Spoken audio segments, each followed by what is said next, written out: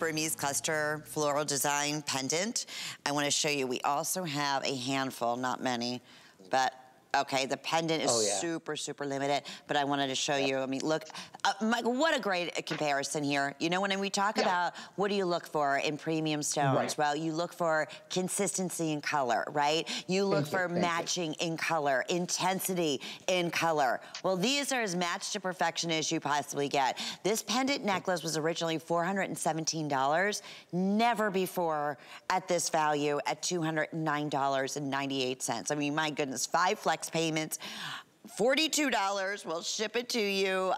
As again, going back as a gift, knowing that we do have, I wanna see, I think the earrings, the drop earrings that we have are probably gonna be the closest to go back to this ensemble here. But please tell us, you know what? The perfect size, Michael, the perfect design, the perfect color for our Ruby or July girls out there.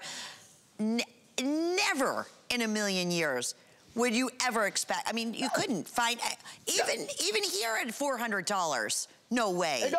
Absolutely, and here you're getting a carat 90. It's almost 2 carat you're getting. Look at the individual size of those stones. You're getting 5 of the ovals in there, which are almost 23 points each, and then you're getting the pear shapes, which are 20 points each. These are big rubies, big carat weight, and the savings is even larger. I love that we match it up perfectly with the ring, which was not easy to do, by the way, because I was running out of rough to cut to match these. They're perfectly matched.